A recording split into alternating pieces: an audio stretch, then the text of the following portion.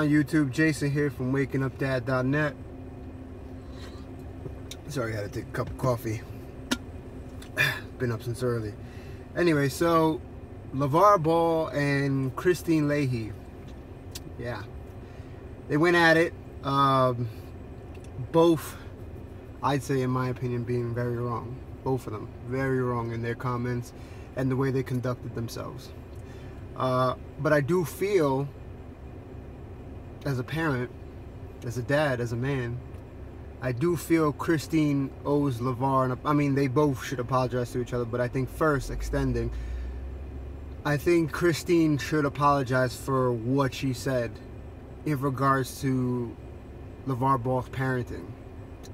Probably one of the cardinal sins anybody can do to disrespecting a parent is to judge their parenting, especially when they're providing for their child, when they're providing financial support, education, when they're involved in the kid's life. When you disrespect and you question somebody's parenthood, that's going low. That's going very low.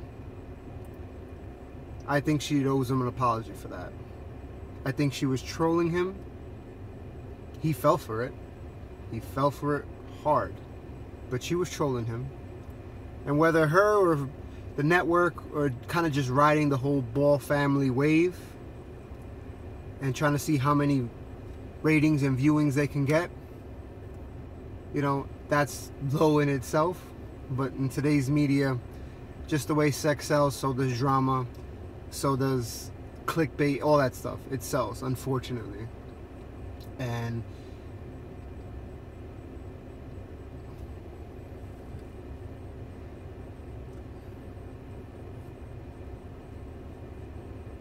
it's wrong that she did that. There was no need for that. There was no need to question his parenting. Now, him, on the other hand, he did conduct himself wrong. I think he started off well with, you know, refusing to interact with her, but then words came out of his mouth. And he said something like, stay in your lane, which kind of brings up the whole woman card, and I can see why. I don't think he hates women or he disrespects women. I don't think that's the case. I think he was being disrespectful just to her as an individual, but I don't think he's articulate enough to express his feelings, to get his point across in a way that will just stop all the noise. I don't think he has that. He kind of just carries himself like he's at a poker game with his friends and just joking around and stuff like that. So had he done it in a different light, had he done it in a different tone, I think I probably wouldn't be having this conversation. Neither would any other sportscaster or newscaster in media today. But ultimately, she does owe her an apology. He owes her an apology for the way he conducted himself. But ultimately, the onus is on her because she is a professional. She does this every day. You know, she's an anchor. She's an analyst. She does these kind of things.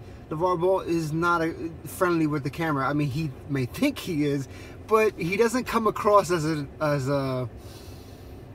I guess, professional or intelligent professional. He kind of just comes off as a passionate father, respectfully, but kind of just winging it, you know. And so the onus is on her, you know, and the network should come down on her for her comments, because that was uncalled for, and she should be held at a higher standard than he is.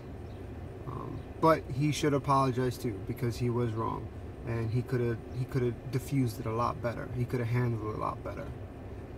But kudos to her for trolling and winning the troll battle. She got what she wanted. She got her 15 minutes of fame, you know. Much respect to the Ball family and what they do in promoting their brand and promoting their family and their kids. I think it's so, you know, I think it's so crisscross how people could view, how they can have perspective on things. Because in today's society, and I'm just bringing this up real quick and I'll stop here, but in today's society, we deem the whole black father, and as you can see in this video, I'm not a black man, so I can't comment too much on this situation only from what I see on TV and from what I hear on radio. But with black communities and black families, that there's not enough fathers raising their sons and raising their kids. You know, where are the fathers? And, you know, this wouldn't be happening if the father was involved. You know, you hear all the time, particularly about black men and black families. And here you have this man, a black man, doing everything he can to propel his children into another level and to reach that brass ring, that American dream that we all strive for, that we all want our kids to strive for. We all want our kids to do better than us, that's no question. So why is that any different for him? Right? Just think about that. So he's doing all he can, and I don't think people realize the commitment it takes to have your child even be considered on an NBA team. Like, that's dedication. Just putting money aside, because yes, he's had some money, he's had some professional success of his own, but just putting money aside, money purely aside, just from the commitment standpoint, all the weekends and holidays and fun times that they probably could have spent at Disney or doing whatever, playing video games, you know, wasting hours away, you know, what was the family doing? You know, probably going to basketball camps left and right, joining different leagues, CYO, CAA.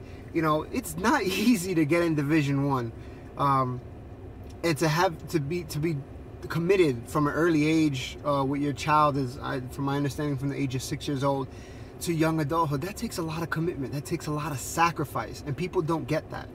So I commend LaVar Ball for all he's doing for his child, and for all his children and his family. He could be doing it in a different way, a more positive way. Maybe he's trolling everybody else in his actions. Maybe he isn't this kind of guy. I wouldn't be surprised if it's all a facade, simply because, like I said, sex sells and so does drama. This could be the case, who knows? But I'll end with that. I want to know what your comments are, what your thoughts are on this situation. Do you think she was wrong? Do you think he was wrong? What do you think should be done from this? It's a really interesting topic, because it could be thrown a lot of different ways.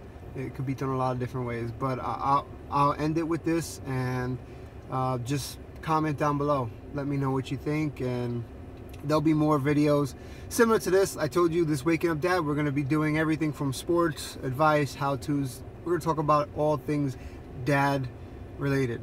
Anyway, peace. See you next time.